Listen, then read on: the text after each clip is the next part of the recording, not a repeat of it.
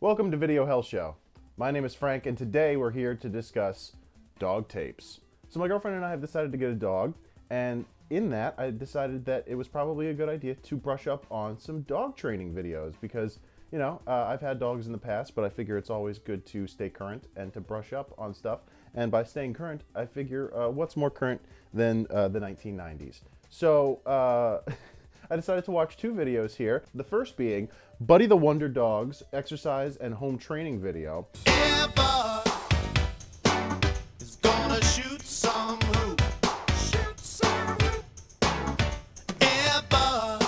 And the second being a Purina promotional tape, Dog Care Training and Tips, Purina Pets for People. As I always do, first I'm going to talk about Buddy here. I'll read a little bit off the case. On the front, we get a pretty good description. Buddy the Wonder Dog Instructional Exercise video. Teach your dog how to play baseball, hockey, soccer, football, and basketball.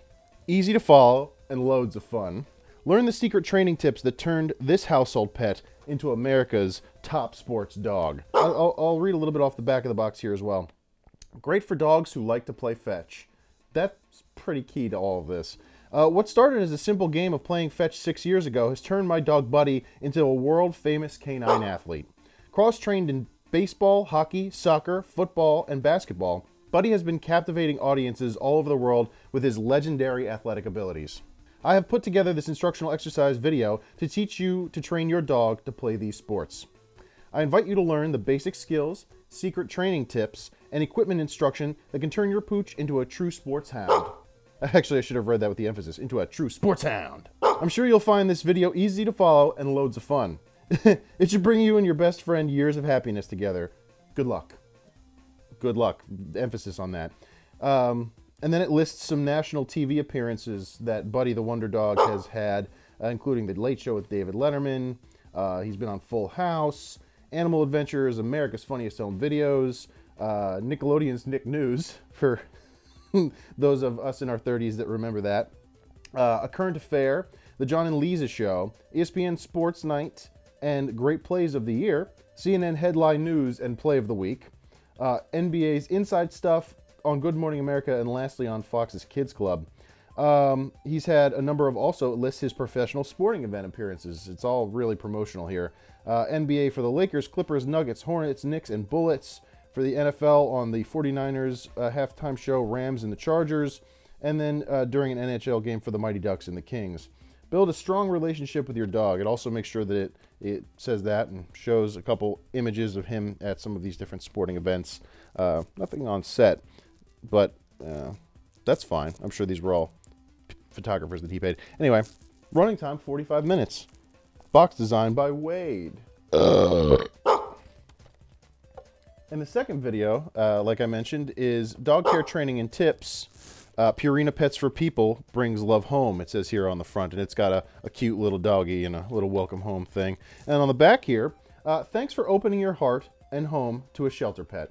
That's what we're doing. So, I mean, thank you for thanking me, Purina, retroactively. Owning a dog is a very rewarding experience, but those rewards come with certain responsibilities. Duh. This video gives you tips on what to do before bringing your new dog home. Crate training, housebreaking, problem solving, and basic training commands. Purina is dedicated to helping abandoned pets find a good home with good people like you. I appreciate the assumption. Thanks for participating in the Purina Pets for People program. I guess they must have handed this out when you adopted a dog or something. I'm not exactly sure, because that's what it sounds like. Like as soon as you adopted a dog from a center or something, they would hand you this video along with some food or something or nothing. I don't know, maybe just a video. Let's get into it here. Buddy the Wonder Dog video was a little long for my taste. I feel like he really could have brushed it up a bit, and he didn't really have to spend as much time on all these sports. That said, it really boils down to a few small tips that he has that make it easy for you to teach your dog. And honestly, I'm going to let you know that he kind of cheats to teach your dog and to actually end up doing a lot of these tricks with your dog. But one of the things I think I have to mention right up front is he makes it all look very easy, and he's obviously doing this with one of the most well-known and best trained dogs slash dog actors in the business and maybe out there, period. I mean, maybe personally people might have trained their animals to do way more, but you'll never know about it because, I mean, maybe on the internet now you could find out. People post that stuff to YouTube, Reddit, Twitter, Instagram, you know, all the classics. So I think it might be more obvious now, but definitely in the 90s, like if you had got this videotape somehow and then were trying to teach your dog, somehow I feel like most people couldn't do it, and that it was uniquely something that Buddy was capable of in a lot of instances, but I don't know that you could just teach any dog to do a lot of this. You might be able to get some of it done. The other question that I have after watching it is, why would you want to do this with your dog other than just to have fun? Because Buddy is a dog actor. He gets paid. I mean, his owner gets paid. They get paid to go around and do these things, to make appearances, to be in films.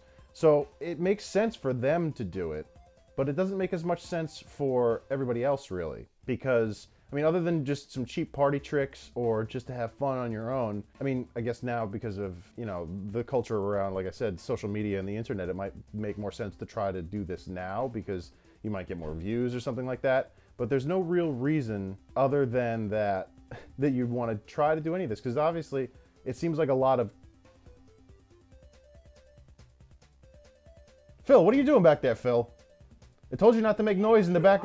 I told you not to make noises in the back of my videos, Phil. I'm getting a cucumber if you don't mind. Oh my God, Phil, he's going to get cucumbers. You don't provide me with cucumbers. Get out of here, Phil. What the fuck was I saying? Oh. Yeah, there's really no reason you'd want to end up doing this, I don't think. It doesn't make a hell of a lot of sense other than to, you know, appease current generations, but they really wouldn't have known about that in the 90s. This was to just bring home a VHS, watch it with your family, try to do this stuff with your dog. For what? To what end? And they call it an instructional exercise video. It's not exercising the person in any real sense, because you might do a little bit of throwing or a little bit of shooting a puck, but that's really it. Or maybe a little bit of kicking when you get into the soccer portion. You're not running, you're not really doing much. It's not, I mean, I guess anything is exercise if you're not sitting down, but I don't see how this could be considered an exercise video, because I mean, it's exercise for the dog. If it was a dog instructional exercise video, I mean, Buddy the Wonder Dog's instructional exercise video for dogs, it should say, but because it's not for people, it doesn't teach you to get any exercise. So the basic idea of this video is he goes through sport by sport to tell you exactly what you need to do to train your dog to do this. And the real common threads for all of these is to not really use a real version of the ball for training your dog or to even perform these tricks. You don't really want to use a real baseball or softball because they're too hard, dense, and heavy. They can injure your dog. And then a hockey puck you certainly don't want to use with your dog, or any of the roller hockey pucks. All that stuff is way too dangerous for a dog. It would definitely either break their teeth or hurt their face. You don't want to do any of that. So what he uses is processed tennis balls. Okay, the very first thing we're going to want to do is get 5 tennis balls. If your dog plays fetch, you probably already have a tennis ball for him. Great thing about tennis balls is most households have them lying around. Now what we're going to want to do is we're going to want to peel the outer layer of the tennis ball off. He suggests using balls that are old and that they're starting to lose the felt on the outside. We're going to want to peel the outer layer of the tennis ball off. As we look here, these older tennis balls have suffered the elements, and you can see they're just about already peeled off. So that you can then take those and scrape them on the concrete. They come out like a little black on the inside. You scrape that off. On your hand, they're very easy to sand on a cement surface, cement steps. And then, of course, the final product will be a fully sanded tennis ball. And then they become this like brownish color. And that's what you're supposed to use. I mean, it's soft and pliable and something the dog won't get injured by. So it makes a lot of sense. He also says that you could use like a handball or a racquetball if they're soft enough. Just check to make sure that either the racquetball or handball is not brick hard.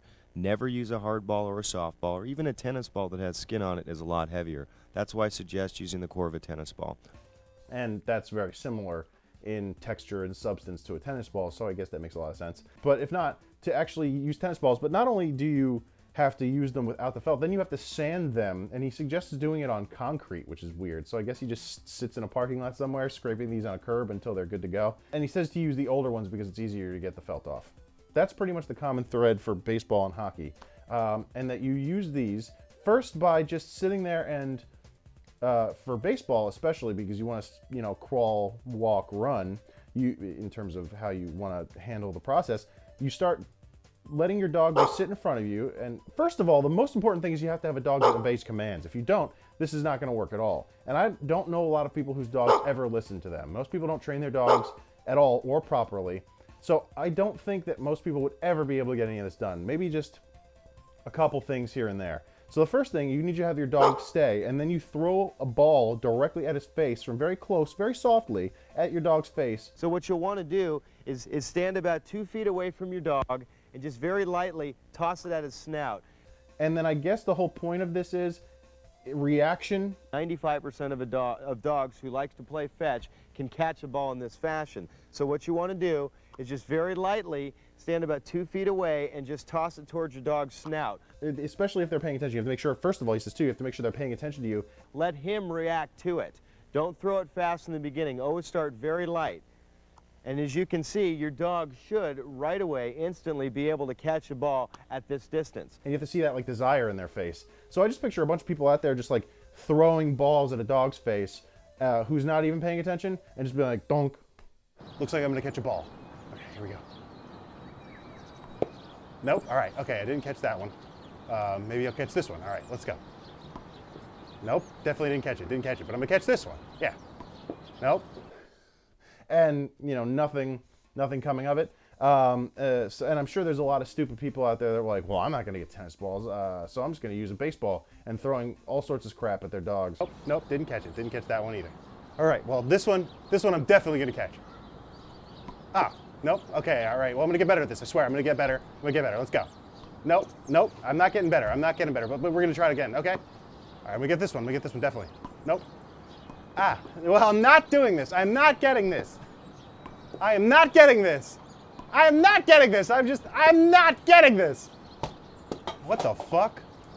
Airbud? Why? Why would you have Airbud? Why? Why?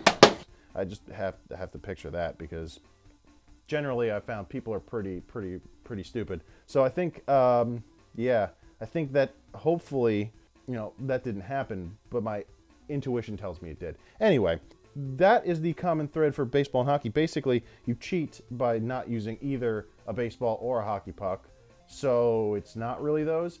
And then also, he assumes in the hockey portion that you know how to use a hockey stick properly, and that you have any level of skill or control over a hockey puck or hockey ball. Now, what's going to make this easiest in the beginning is that you learn how to chip a ball up into the air, almost like if you were golfing, a chip shot. You have to learn how to chip it up, because that makes it a lot easier on the dog when you're chipping it up to him like this. To do an upward flick, and or a chip shot, and I don't think anybody, well, I know a lot of people probably have some sort of experience with hockey, or at least some people have some sort of experience with hockey, but it just seems unlikely. So that not only would you have to, some people out there would have to learn how to throw a ball properly, and some other people would have to learn how to use a hockey stick properly. I guess if you have both those bases covered already, you're good to go. Then you just have to have a dog that's compliant and has desire to then do any of this. So a lot of factors so far. This is not exactly, he makes it sound like just anybody can do this shit, and I don't think that's at all true. Then for soccer and football and basketball, basically, okay, so soccer, you use a partially deflated volleyball that then you, I guess, draw on soccer marks. Even though we're training our dog to do a lot of the sports that we do, some of the equipment, I'm sure you've noticed already, is not regulation, meaning the baseballs are actually the inside of a tennis ball. The hockey pucks are the same product. You're obviously not going to throw a real baseball at your dog. You're not going to hit a real hockey puck.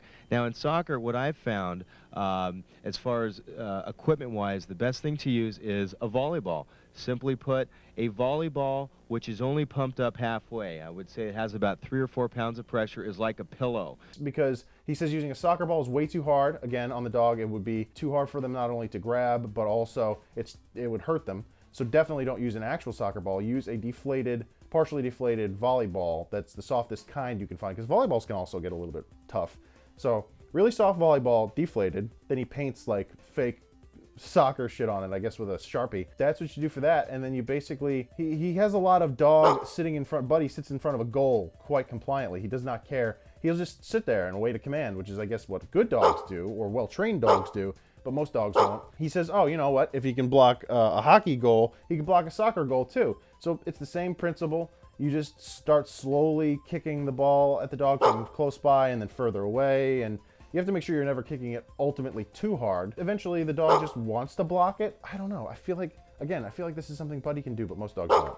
And then for football and basketball, basically, I'm not going to lie, it's a 45-minute video, so I started to glaze over in my head a bit watching this dog do shit other people won't do. He also mentions that you don't want to try to score too often on the dog, either in hockey or in soccer, because you want to build his confidence.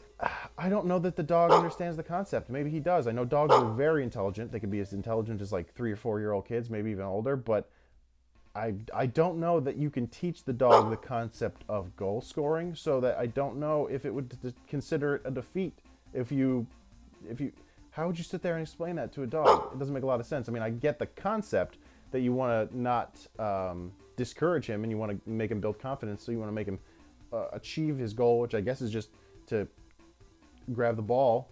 But other than that, like, that's a weird point to make, but I guess I get it. There's not really a lot left to say on this video. It's pretty cut and dry. It's too long, and I feel like it's a lot of bullshit. Because let's be real, maybe 1 in 10, maybe 1 in 20 or more dogs would ever be able to do this. Buddy the Wonder Dog, man, he was in Air Bud. Air Bud is gonna shoot some hoop. Shoot some hoop. Air Bud is gonna shoot some hoop. Shoot some hoop. Air Bud is gonna shoot some hoop. Shoot some hoop. Air Bud. That was cool. But yeah, don't try any of this at home. He tells you to. I'm telling you don't. I'm going to disclaimer that. Don't try any of this shit at home. You're going to hurt your dog. If you want to stick to doing stupid internet challenges and maybe harming yourself, I won't advocate that either, but I'd advocate that before doing anything like this with your dog. So yeah, don't be stupid. And the next video I watched was this Purina promotional training video, which quite honestly serves its purpose pretty well. It gives out good advice. It's a promo tool. They are our special friends, a constant in a changing world. Loyal companions, loving friends. Scientists have discovered that our pets not only help make us happier, they may also help make us healthier. First and foremost, the very first thing that happens in it is you get a number of 90s Purina commercials. These puppies may grow to become champions, but bloodline alone isn't enough. To reach their full potential, they'll need the balance of essential nutrients they get in Puppy Chow brand from Purina, which may be just the thing to bring out the potential in puppies like Dweezil or Filbert. And I remembered them. I remembered some of them at least, or at least I remembered the series. I think I remembered one even specifically, but it's just a couple Purina commercials for dog chow and puppy chow and, you know, whatever, people chow. And then later you get a very nice lady teaching you how to train your dog. Hi, I'm Shar Bibiak. My friends and I are at the Purina Pet Care Center, the world's largest single facility devoted exclusively to dog and cat nutrition studies and care. Fletcher, sit. Good boy. No one knows pets like Purina, and no one works harder to help them live longer, healthier lives. Concise, short, clear, to the point. It's funny that somebody like Purina can do that. I think, cynically speaking, that that's because they had a budget and a time frame to stick to, so they weren't going to deviate too much from that, and they said, you know what, we need a 25-minute video, make sure you cut it in, no more, no less, we're only paying this much, get it done. So they did a good job. You're probably not going to ever find this. It might even be somewhere on YouTube. So take a look if you want to watch a 90s dog training video. Not much else to say about it, to be honest. So thanks for watching Video Health Show. Obviously this was a short one this week. Hopefully next week I'll come back with something a little crazy. This wasn't too wild, but yeah, I had a good enough time. I have some real fun things coming up. I'm going to try to do an exercise video. I think there's a lot of action movies on my list that I have to do. I just went to the dollar store the other day and I found a lot of good gems. So, yeah, we're going to keep on cranking them out for you out there. Have a very nice spring, or whatever the rest there is in March. I'll probably be back soon, but, you know, I do this all myself, so it takes a lot of effort on my part to set it up, shoot it, watch the videos, and then edit everything. Labor of love, so I don't mind. If you haven't done so yet, like and subscribe, and I will see you guys again soon. Have a good one. Well, I'm not doing this. I'm not getting this. I am not getting this. I am not getting this. I'm not getting this.